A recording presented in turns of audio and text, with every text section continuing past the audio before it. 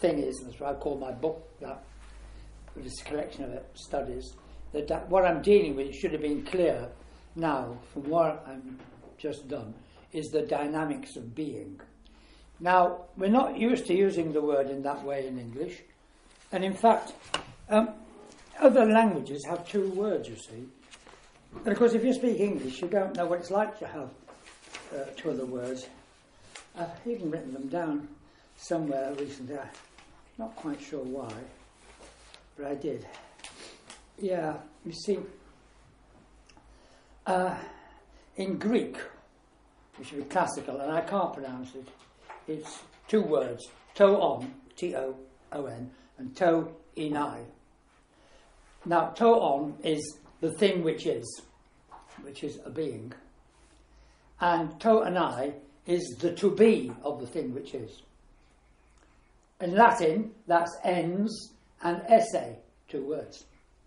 In French, les temps and l'être, two words. In German, das Seiende and das Sein, two words. In English, being and being, one word. And so I suggest that one way of doing this is to hyphenate being. And talk, in writing it's easier, of course. You can still do it in pronunciation and talk about being and being, but just by hyphenating, I want to indicate. See, the word being is a participle, so it's both a verb and a noun. It does two jobs. So it's ambiguous. So as a noun, it's a name for beings, but it's as a verb, it's more dynamic. And now, a lot of problem has come about this, because if you look at Heidegger's writings, it's all about being and beings. Well, it isn't for a long time, then it is. And apparently, I only found out recently, he was the person who suggested that the best way this could be handled in English was to write being with a small b for beings, and being with a capital B for the to be. So in writings, you have being and being. And this is dreadful, because it's caused so much confusion. What he's actually talking about is the kind of thing we've been talking about here today, which is the appearance. He says being, and being means, what was that quote? Being means appearing. Appearing is not something subsequent that sometimes happens to being. Being presence is as appearing. So what he's talking about is appearing. And actually, although we haven't done this, we're not going to go, what appears is actually meaning. And so when he talks about being, most of the time he's meaning, but in a very much more original sense. But nobody realises this. And if you talk about being with a small b and then being with a big B, you immediately go, being, wow. Something overarching, overwhelming, that encompasses everything. And he's not talking about that at all. What he's talking about is this very dynamics that we've been talking about here. The appearance of what appears. That's what he's talking about. But it's actually only relatively recently, because of this confusion, that people have realised that is what he's talking about. And people have realised that this translation's been terrible. So although I don't suggest for one moment that saying being and being hyphenated is a satisfactory resolution of this problem, it's the best we can do at the moment, and I think it's far better than the very misleading alternatives that have been used so far. That's partly, as I say, why these things have not been understood, why this has been missed, is partly a result of that. So it may not be satisfactory, but it's better than other possibilities, and you can work with it. I don't think about being anyway, like I don't think about consciousness. I just think about the concrete case, the appearance, the appearing of what appears, the seeing of what is seen, the saying. I think of that. I don't think about being and whatever, consciousness and that sort of thing. And also meaning comes into this, but I shan't be going into that because that takes us into the hermeneutics, and we can only do so much in 1 week, and that's that. Now, there's another couple of quotes here from, I just finished up with another couple of quotes from McGilchrist, which I think is quite interesting.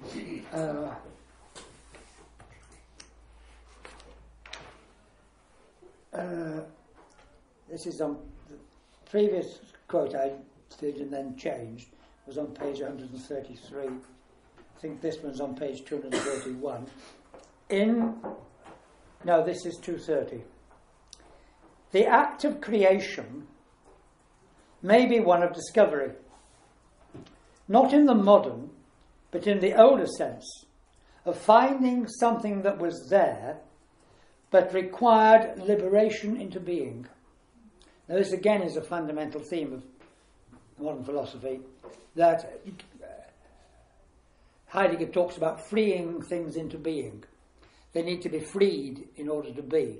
That they are there, but through our seeing them, through the appearing, they are liberated, as it were, into being. This is his way of talking. And that's what he's got the idea of here. There's an older sense that something is there, but it needs liberating into being. And then another thing to talk about creation again. This is good. In creation, we are not actively putting together something we already know, but finding something which is coming into being through our knowing, at the same time that our knowledge depends on its coming into being. So again, that's a reciprocal thing there. I think I didn't quote those before, and I haven't quoted them in the writing I've done, because I'd have to explain what he meant by creation. So I wouldn't actually, I don't think I would do that. I've forgotten there was that awkwardness there. It's only awkward if you... it's not really awkward. Where'd I get this? Oh, I don't know where I am. Right, okay. Obviously, what this does is it means, and this again is something that's gradually being realised, that we are an integral part of things. We live in a world in which things are not just as they are with us. Things are not just there as they are without us. They are there, but there's more. The appearing comes through us. You could say that things are there non-appearingly. And we find this very hard, because if we imagine something, we imagine it as appeared. So we can't imagine something that's there non-appearingly. And so we tend to overlook this. And what's gradually been realised is that human being, as it were, is the place where things appear. That was how it was first put. But then that introduces a kind of dualism. That as human being is the place where things appear. It's a new dualism. And then it was gradually realised that's not the right way to put it. That it's not that we are the place where things appear, but we are the appearing. We are the appearing of things.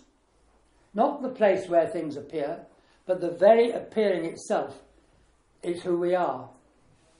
So we are intimately involved. And interestingly enough, it's also now realised that if you go right back to Aristotle, you find this kind of thing there too.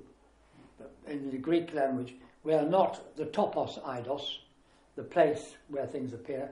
We are the eidos. We are the very appearing of what appears. We are the appearing. There is no dualism. Now, for a long time, people have said we're the place where things appear, and that's what Heidegger means originally by Dasein. But actually, we now realise you have to go further than that, that in a strange way, we actually are the appearing. And of course, it also means that appearing is dependent on finitude, because we're not infinite beings, we're all finite beings. And therefore, the appearing takes place is always going to be perspectival and so on and that. But it is the manifesting, it is the appearing itself. It is the thing itself, not a representation of something. And of course, we also appear to ourselves. Because we are the appearing, we appear to ourselves. We cannot not appear to ourselves, because we're like King Midas with the gold. Everything he touched turned to gold.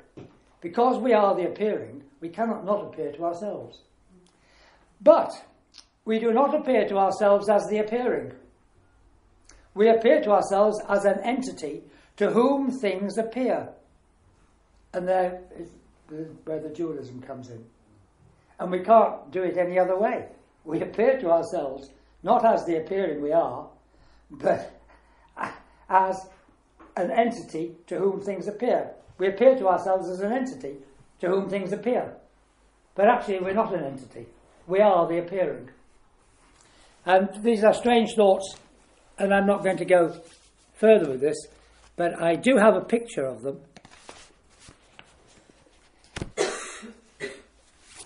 Oh, I don't even know where anything is.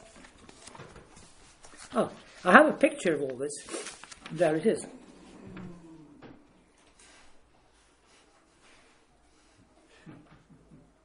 Well, that's a joke. Not quite a joke. It's a metaphor. If you catch it like that, that's it. Then you should tear it up and throw it away. Because the moment you start to think about it and work it out, it doesn't work. So really, it's that. Okay? And I wouldn't use the word conscious. It's a book. And I wouldn't use the word consciousness, but there it is. Now, I like the bit, it's all dark and so on and that. And there is the appearance. But of course, it puts it in the head. It's not in the head and all that sort of business. But it communicates something of the idea. Do you think it does? Yes. Right, okay. It's the first time I've shown that, and I was a bit worried about doing that.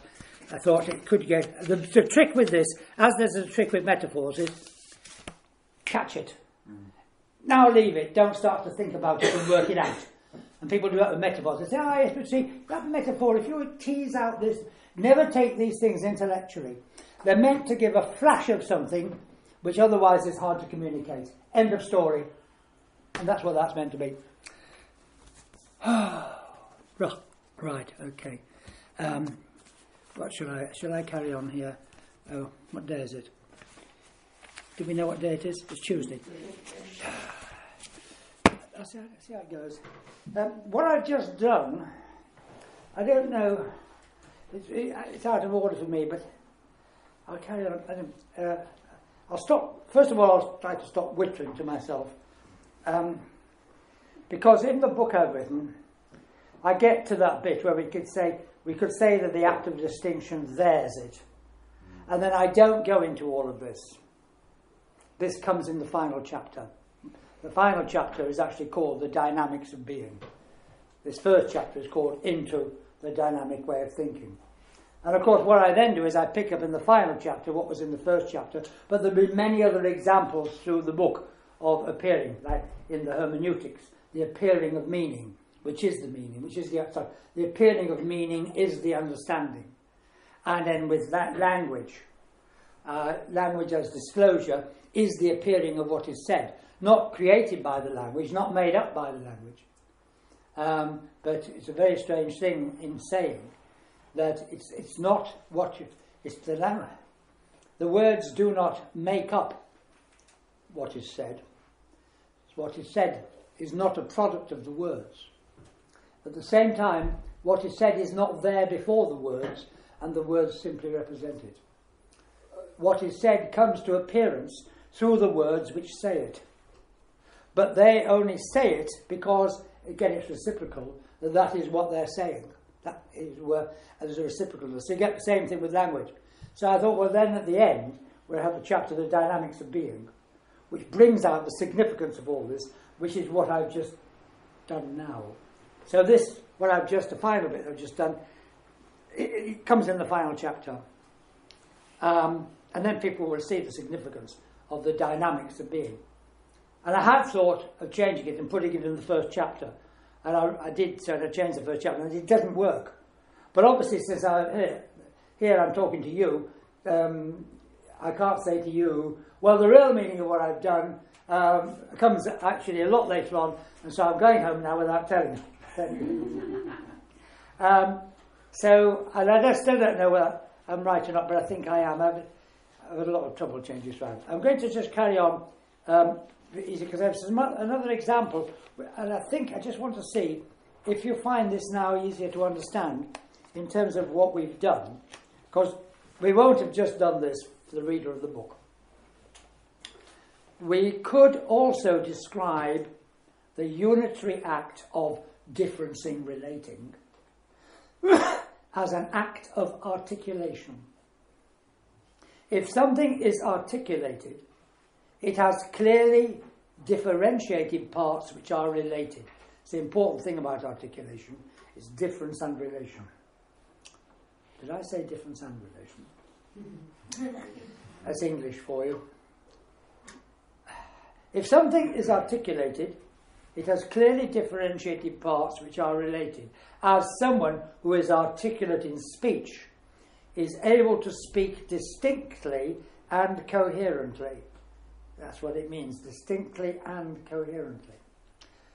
Now, when Goethe read a translation of Luke Howard's seminal essay on the modification of clouds, he said that Howard was the man who distinguished cloud from cloud, and he wrote a poem in his honour, in which he said Howard had defined the doubtful, fixed its limit line, and named it fitly. Now, I suppose I really need to say something about Luke Howard here. This goes back to the beginning of the 20th century. No, it doesn't. It goes back to the beginning of the 19th century. Although this is the time when people had become extraordinarily interested in nature in all its different aspects. And one of the things which people were interested in, of course, therefore, was cloud formations, which are an evident phenomenon. And people wanted to see if there was some kind of pattern or order, as they would have said in older language, some kind of reason in the clouds. That's a Greek way of putting it, but people did talk in that way.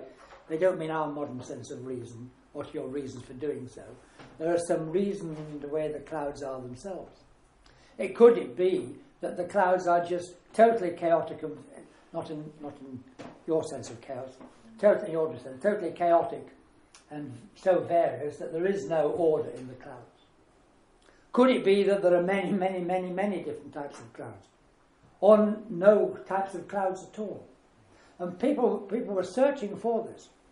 And this young man, Luke Howard, did actually propose something, and a talk was given on it in London, in a place in the city. And the story is that when he gave this talk, most of the people were there were in a hurry for him to get on with it. It was done at 6 o'clock in the evening, because after that they were going to a meeting of the Royal Society, which was just down the way then in Somerset House, where they also got dinner. And as everybody knows, don't come between anybody on their dinner.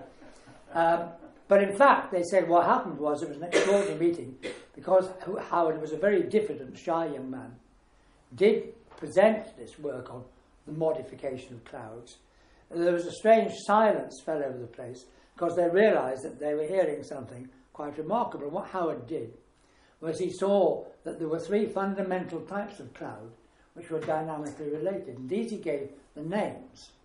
This is the point. The names: cumulus, stratus, cirrus. Those are the only three names used. Cumulus, the round one; the stratus, the flat layer; and then the upper atmosphere, cirrus, and so, which means curl. Now, to us, hearing that, we just think, what? What's to get excited about there? That's nothing. How could anybody be bothered with that? What he'd done is he's just stuck some names on the clouds. It's a kind of framework he's put on the clouds. It's a totally superficial thing. What's to bother about there? But the people at the time, they didn't see it that way. And when Goethe heard about it, he immediately realised that there was something very extraordinary had happened here, because he had been very interested in the clouds, and he tried to find the pattern, the dynamical pattern, the reason in the clouds, the order in the clouds himself, and had not been able to do it. And he had so much background experience that when he heard what Howard had done, he immediately said, whatever it was I just said, that Howard was the man who distinguished cloud from cloud. it says it very precisely and named it. So I'll carry on. At the time, it may seem extraordinary to us today that Howard's simple classification, cumulus, status, etc., could be the source of so much scientific excitement and widespread admiration. At the time, it was quickly recognised that Howard had opened the door, which others had also sought and failed to find, to the scientific study of meteorology. But now we would look back upon this as if he had done no more than impose a system of classification, simply by applying labels externally to the superficial appearances of the clouds. But this is because we begin downstream with the end result, the system of names. Instead of going upstream into the process of discovery, to glimpse the coming into being of the distinction of which these names are the expression. Because this I'm linking up with articulation in the double sense, that the clouds become articulated, they become distinguished, which means distinguished and related. But also they're articulated through naming. And naming has exactly the same function here as distinguishing. And people have often been fascinated by naming. There was something primary about it. How could anyone find a natural order in the ever-changing phenomena of the clouds? The very idea of finding anything fixed and constant in such fluid and impermanent phenomena seems at first absurd. Yet Howard was able to discern the hidden dynamics of the clouds and thereby distinguish three fundamental cloud types, which he said are as distinguishable from each other as a tree from a hill or the latter from a lake. That's his words. He was able to show that the teeming myriads of cloud formations are all modifications of only three types, where we might have expected to find a multitude or even none at all. Three types forming and transforming into one another according to the atmospheric conditions. As Goethe and others recognised, Howard distinguished the cloud formations not in the sense of classifying them according to secondary characteristics, but in a unitary act of differencing relating, in which types are seen as simultaneously different from and related to one another. We could say that in both senses Howard articulated the clouds, because distinguishing and naming are two sides of the same coin. This example shows clearly that the act of distinction is simultaneously analytic and holistic. Although, as we have seen, when we begin at the end, it seems to result in no more than a division into separate categories, difference falls apart. Difference falls apart into separation, because difference, there's also the wholeness there. When we try to catch distinction in the act, we find that it is not divisive but holistic. Thus, when he distinguished cloud from cloud, as Goethe said, Howard simultaneously revealed the dynamic wholeness of the phenomenon, as Goethe clearly recognised.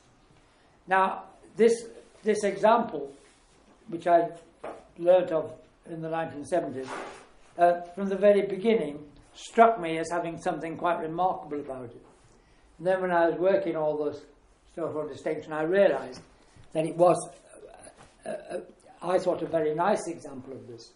But it's not easy for people to get into it, because we are so accustomed to the idea that, oh, this is just sticking labels on things.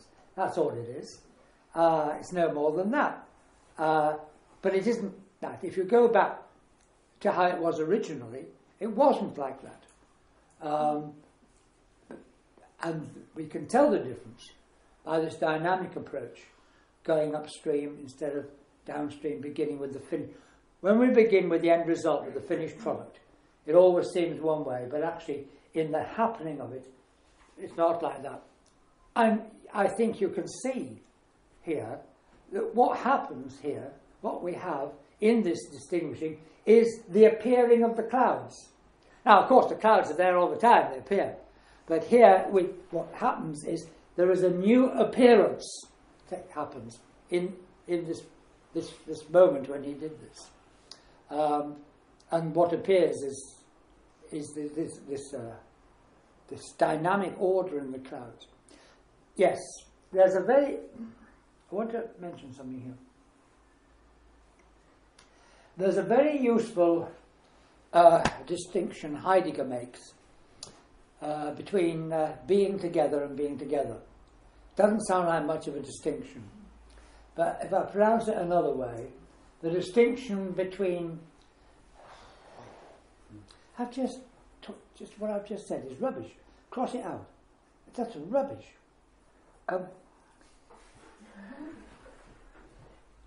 There is a distinction Heidegger makes between belonging together and belonging together, not being. The difference is between...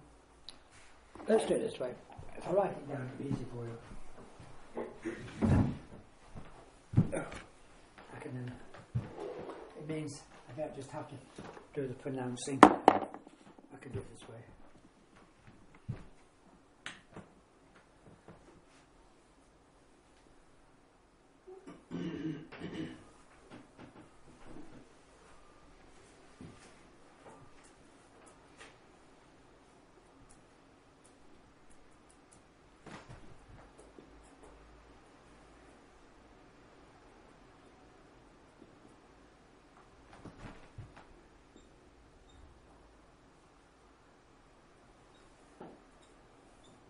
Now, so far, so good. But what we now do is that.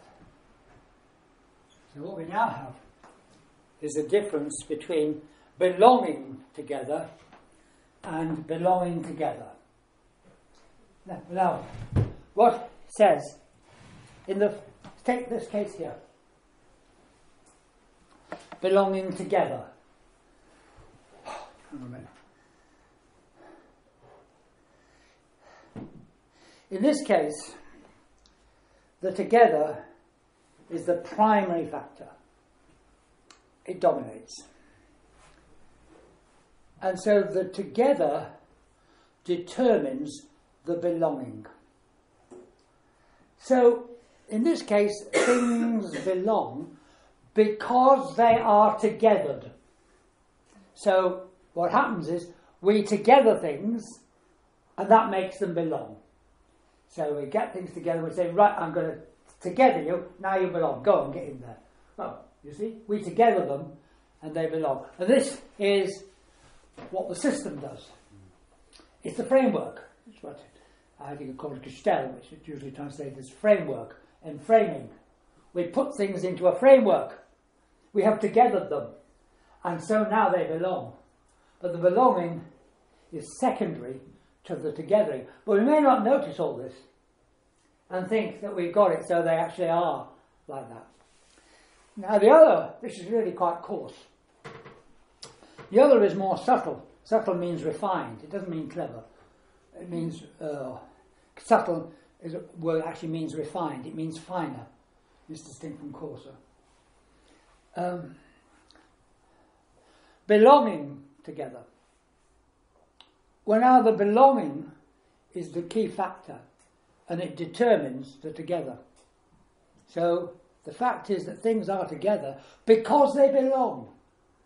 The belongingness comes first, and that's why they are together. There's something natural about this.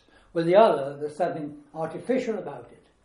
That's what you do, for example, for Heidegger, that's what you do with the technological attitude towards the world. You're togethering it. And all the things that we're interested in here are all on that side. And what we're looking for is a new attitude in which we come to discern the belongingness of things by means of which they are together. It's the belongingness that counts.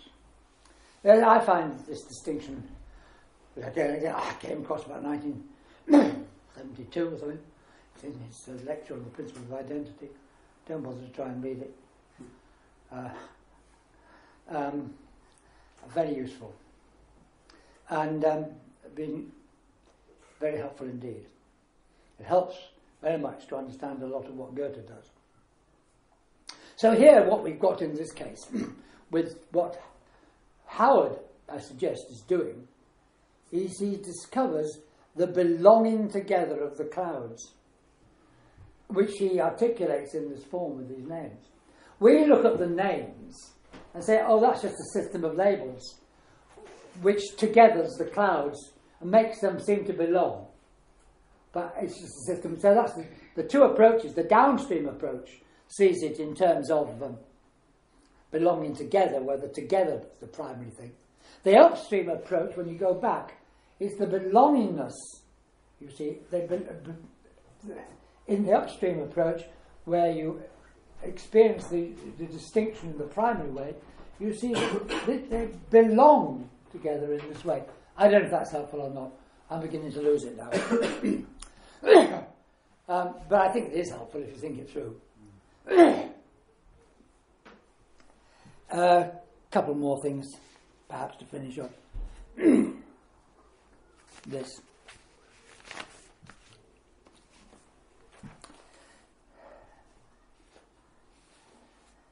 I think this is, I don't know, it just goes a little bit further, but it brings something out. We can readily see the dual movement which differences relates. In the case of the distinction of opposites, for example, male-female, plus-minus, north-south. Well, the latter aren't really good, but male-female. In this case, it is clear that each is what it is, only with respect to the other, so that they are reciprocally co-determining, and neither stands on its own in the sense that it is entirely self-determining. There can be no such thing as an entity that is absolutely independent, being what it is solely in terms of itself, without any relation to what is other than itself. Every distinction, in order to be a distinction, is necessarily a unitary act of differencing relating. One movement goes in opposite directions simultaneously. Thus, difference without relation is actually unthinkable. Although we usually don't notice this and fall into the error of believing that we can think of distinction as just difference, because we begin at the end with what is distinguished instead of with the act of distinction itself. In this case, we can appear to have a distinction which does not entail a relation because it is already too late. What we are thinking of as a distinction is in fact the separation of what is already distinguished. A distinction which did not entail a relation would be an absolute distinction. Hegel points out that such an absolute distinction would be self-contradictory. Because it would not entail a relation, we could not say what it distinguished.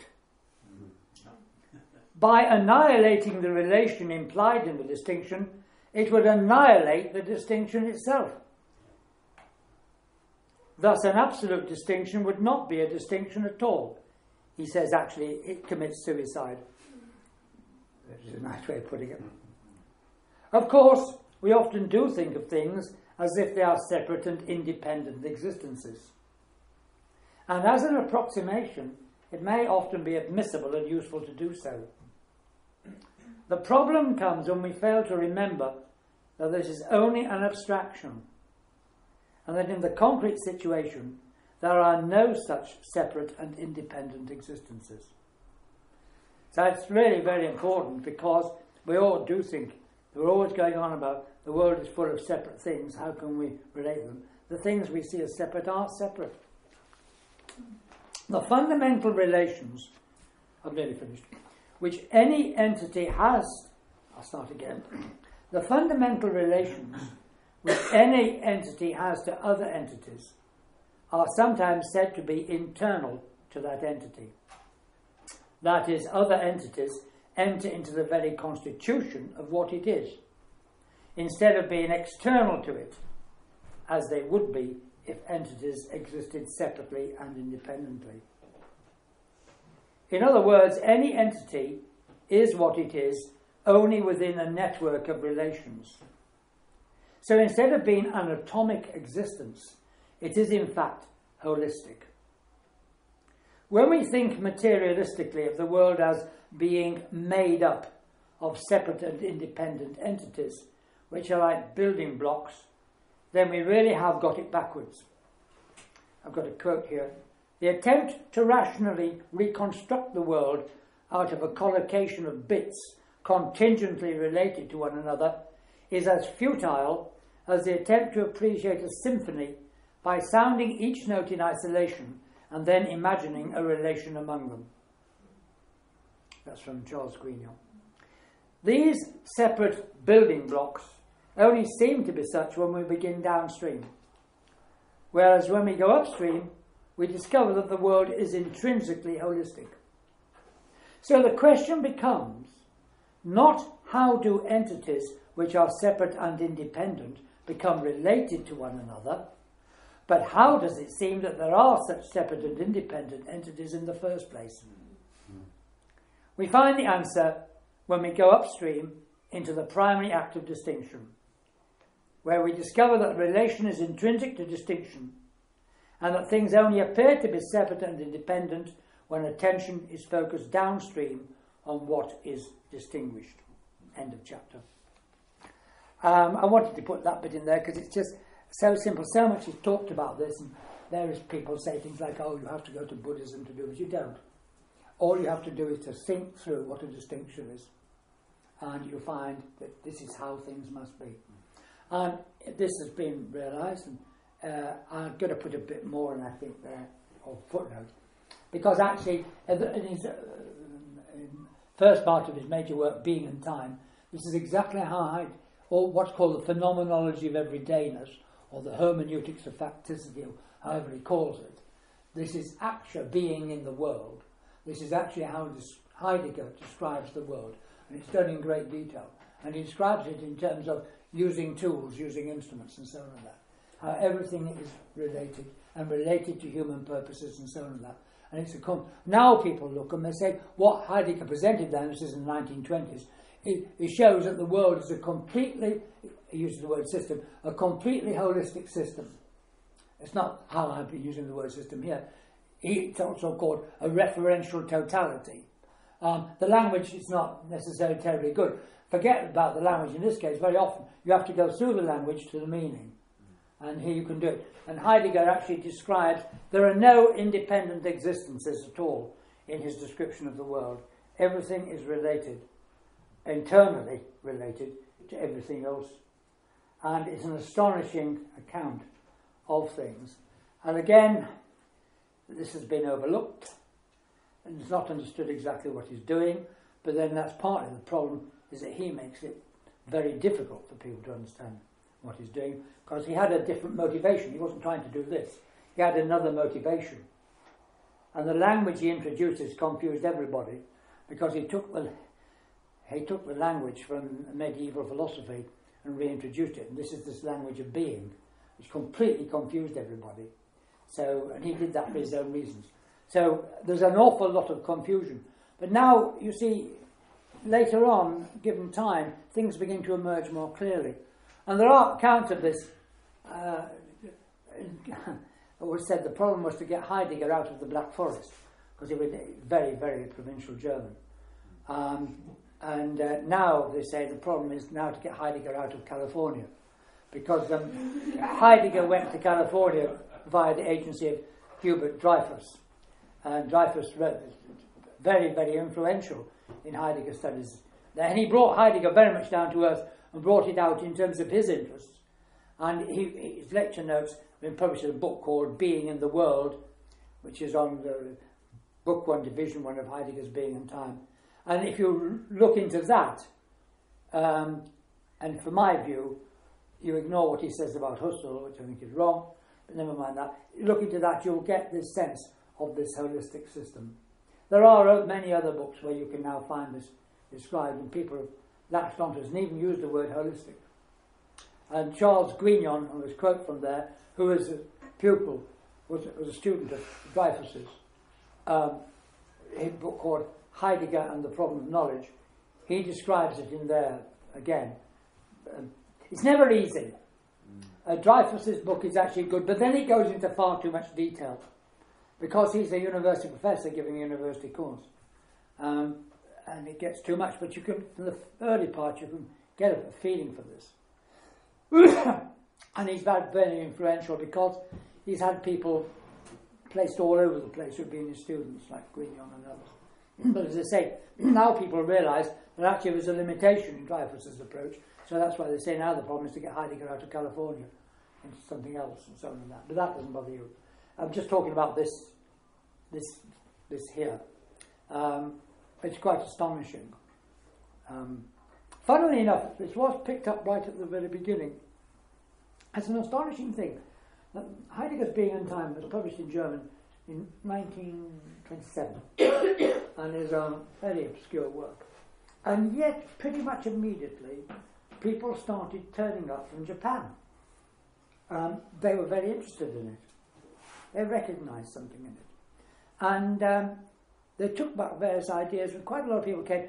And the first translation of Heidegger's Being and Time was done in Japanese.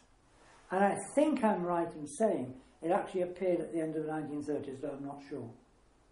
Now, the first English translation, or since I think it was 11 or 13 translations into Japanese. Now, the first English translation was 1962. There was then another one in the late 80s. There's two. And so the Japanese were in there from the beginning, that there's something about them realised that what he was talking about resonated with something. And they came over, and some quite famous Japanese philosophers came over and studied, met Heidegger, talked to him.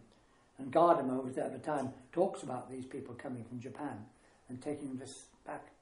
So it's really quite interesting. This is something that's often not noticed.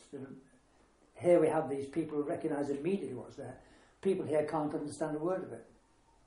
It's very strange. Very strange. So that doesn't concern you. This is just a bit of by the by. But it's interesting, is it not? No, it's not. Right.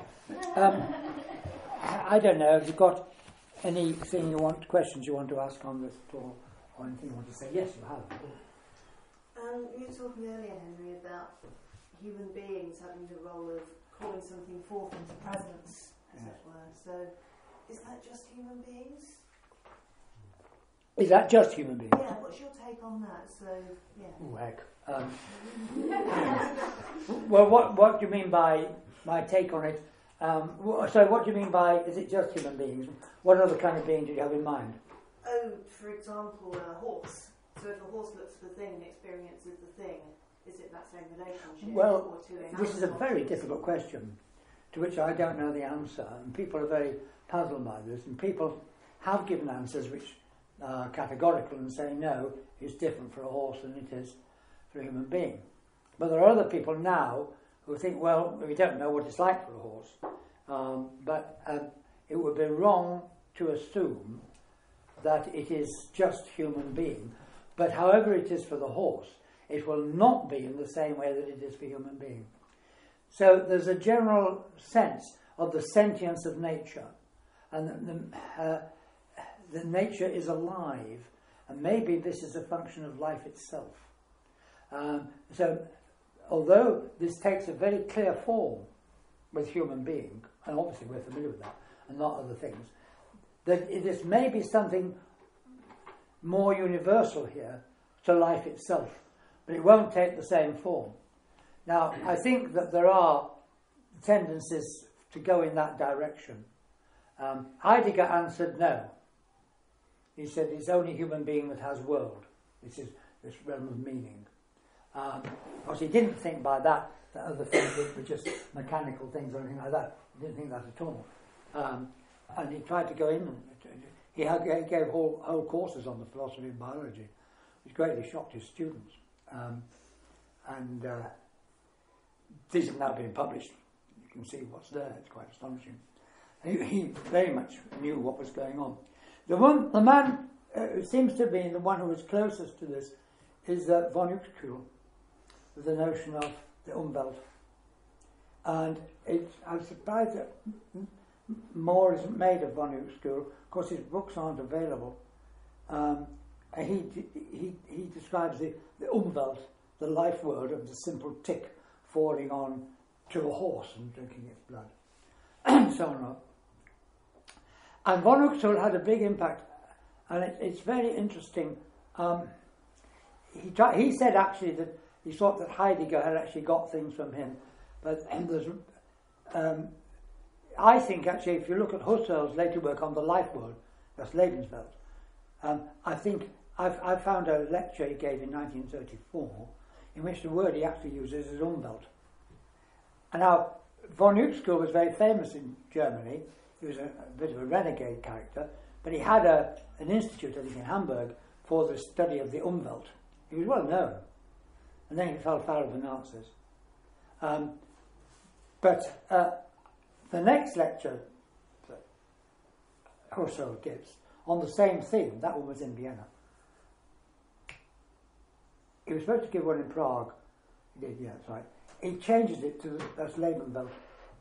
And if you look at it, I think really the life world, which had a big impact when Husserl's work on this wasn't published until 1952 after he was dead.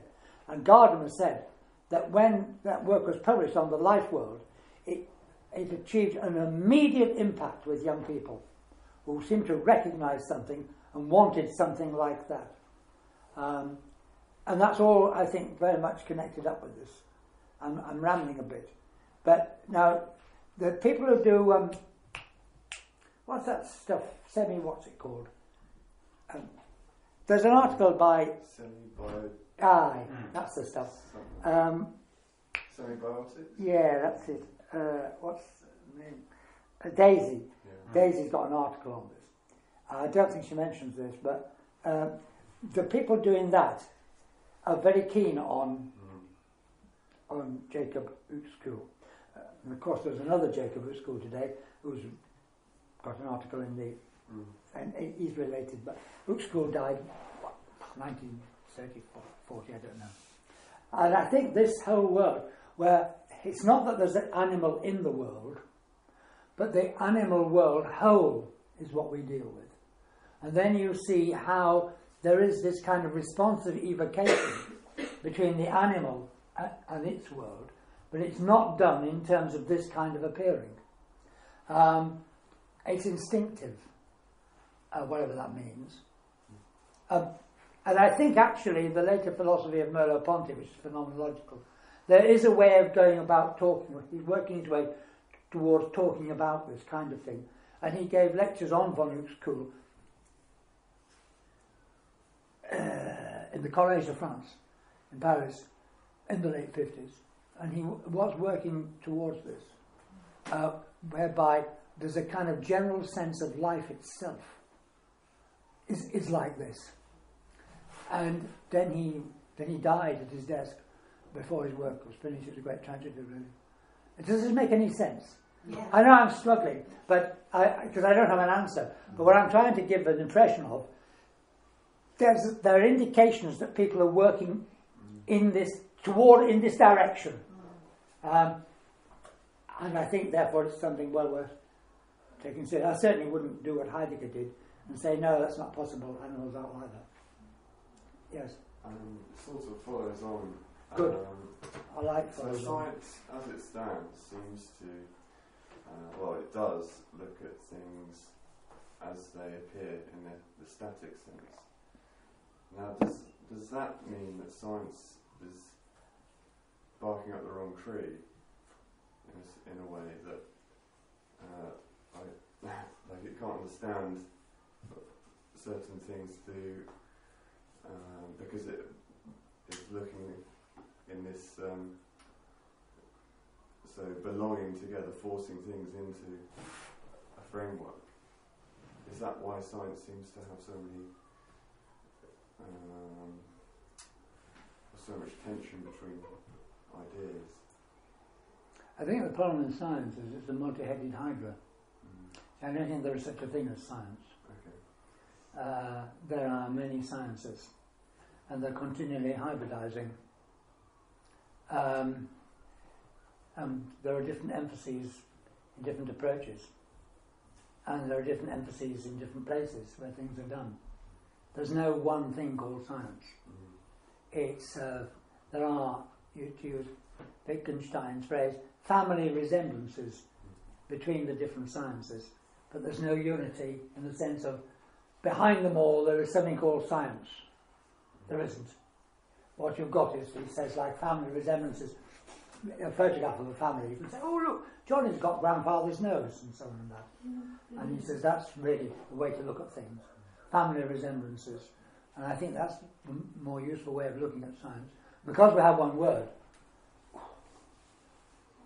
we think that we think in a monolithic way. There's a monolithic thing called science. So that the word science is using that very same method, the naming of that particular body, or so it's falling into the same. So science is putting all those things together in the same way that. Am I forgetting questions? Well, I don't think science does put things together, to be honest. No, but my the word. Oh, the word. Yes, the word. Yeah. Trying to do. Well, the word, yes. I mean, the word comes originally, of course, from the Greek scientia. It's a very old word. I mean, the problem is science actually goes back a very long way, long before Galileo, etc., and all that. But now today things have just proliferated. Yes, it does give that because there's one word.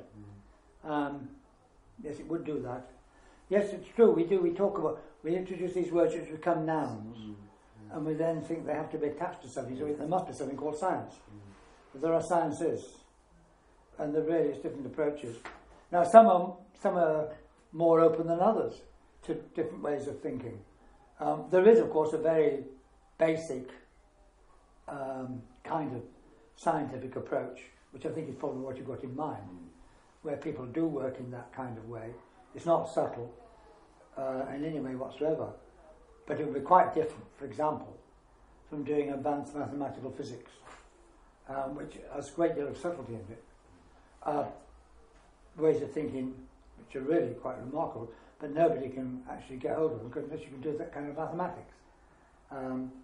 But a lot of the scientific stuff that's done, what gets talked about, particularly in the medical sort of field, and that gets reported on the radio and the newspapers, and that seems to me to be very low level stuff of the kind of thing you're talking about.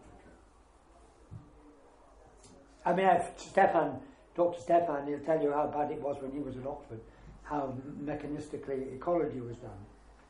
And a lot of these things now where they do these correlations, I mean, it's rubbish, like the new one. Well, muscular dystrophy. No, it's not that, it's the other one.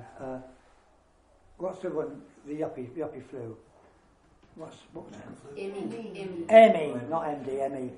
You know, this was all explained that this was due to the lifestyle that people had, because then statistically people who've got ME tended to be high flyers. They were working in the city, then they were sailing yachts and weekend and charging around the world and all that business. So we got this. Now it turns out that it seems to be a blockage in a vein, and this produces the results of ME. So, but everyone was saying you must change your lifestyle because they did a statistical correlation, and then they believe there's a causal relationship between them. It's bollocks. And there's many things like this. What's the one the other day has come out recently? Oh no, I was thinking about Stefan with ulcers. The thing is, I grew up with the idea that ulcers were a lifestyle problem. It was executives that got, every executive had an ulcer. You weren't a proper executive if you didn't have an ulcer. You had to change your lifestyle. Don't drink any alcohol. You're stressed. Well, don't drink alcohol, etc., etc., etc. Well, it turns out it's a bug. It's a bacteria. It's nothing to do with all the things they've said. It's a bacteria that does it. But a bacterium that produces ulcers, and that's what happened. But people's lives were destroyed by saying you must change your life and do this, that and the other and so on, give up your job, this, that, cause your ulcer, it's actually a bacterium. And so that's an example of bad science. And they actually thought that there are people who write books about this because they're so angry about the way this is. There's a chapter in Ben somebody or other, you know? Ben. Yeah, the book is called Bad Science. Bad Science, that's it, yeah. Yeah. That's it. That kind of thing, yeah, definitely.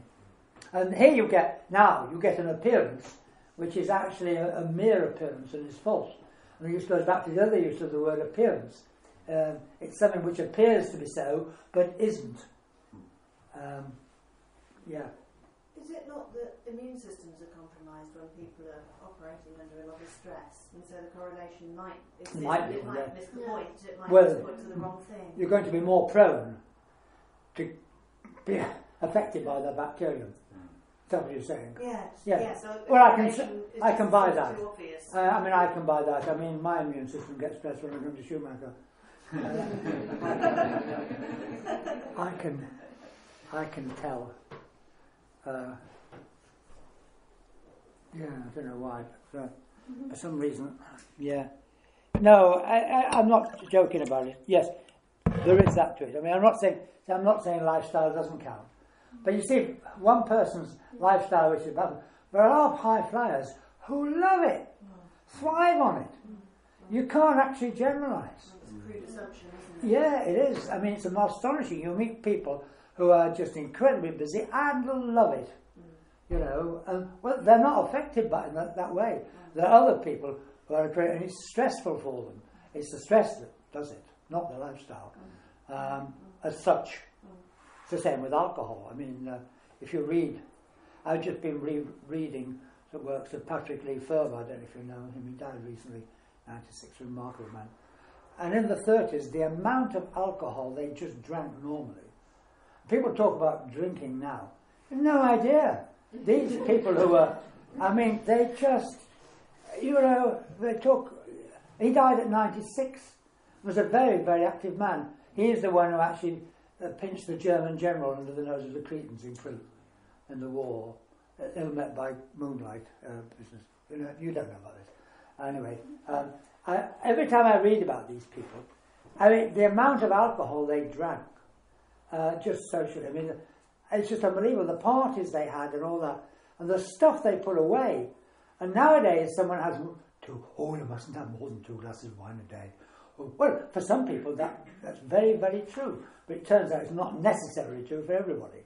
Although I do admit that we have a problem in our society at the moment about it, yeah. But it's just that we always assume things are a certain way. But we do have a problem now, and we know why. There's a... Can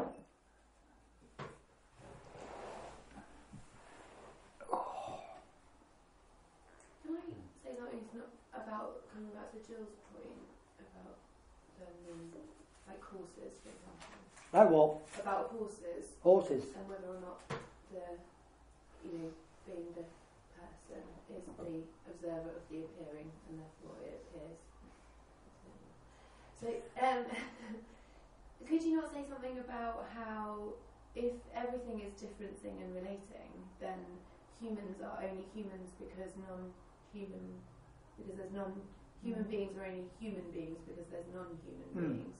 So in itself, it's a kind of insular thing of by distinguishing, you are therefore by relating, and if human beings are human beings because there are non-human beings, then the idea that you only by being a human being can you bring something into the idea of appearing and by its appearance, then you, because they're both together, you can't say that, therefore that would undo the argument that non-human beings could in any way not be appearing. Yeah, you see, but what's happened here is, this is what always happens in this discussion, you keep bringing the word only in.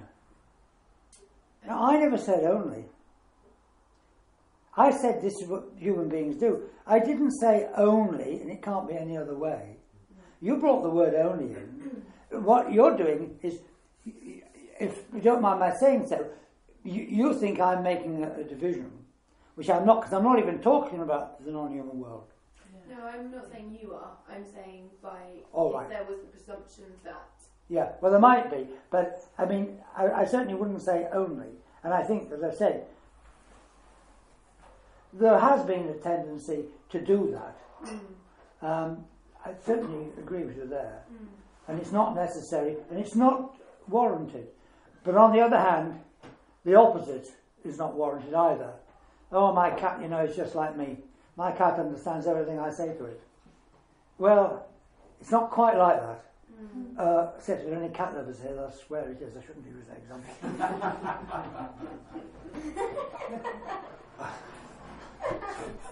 Is it lunchtime? Yeah.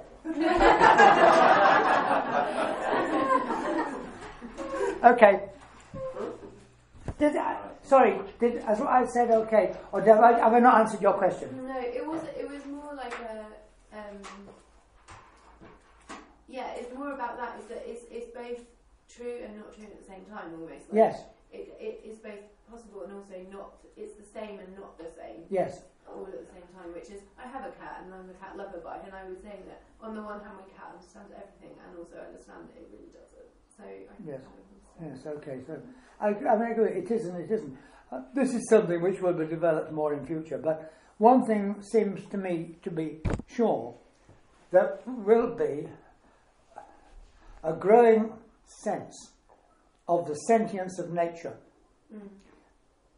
That nature really is alive, and that alive means also being perceptive. But today we haven't got a way of talking about this. But nature is not only living, it's seeing. People sometimes have this experience of actually... Oh, no, I'm not going to talk about that. No, I'm not. I think this is going to grow. I can't remember what I wrote in that Goethe thing that's in this magazine you've got here. Did I say anything? Oh no, it was in an earlier part. That article is not really an article. It's Philip said, can he put that bit in?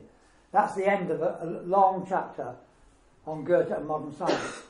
And in an earlier part of the chapter, I do go into this question about how modern science withdrew from the sentience of nature. So it's no longer nature, it's matter. And how this happened and why it happened. Because it can be understood. And it's not what people think. There's a background reason why this developed. And that it doesn't make any sense to modern science to talk about the sentience of nature. But actually, people experience that quite directly. You have the book there, David Abrams, of course, is very, very big on that. Yeah, exactly so. And he's, of course, influenced by Merleau-Ponty very much, his phenomenology. Yeah, I was going to direct your attention, John, to that. Do you know it? Do you know the book?